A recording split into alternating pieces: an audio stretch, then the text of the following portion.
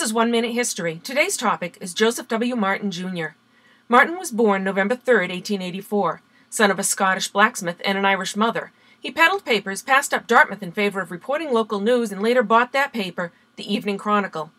Martin served as a member of the Massachusetts House of Representatives from 1912 to 1914, and was a member of the Massachusetts State Senate from 1915 to 1917.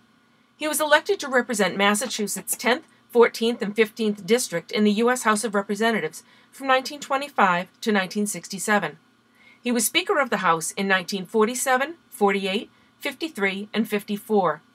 Beaten in 1966 by Margaret Heckler, he retired to North Attleborough with his collection of 164 miniature elephants.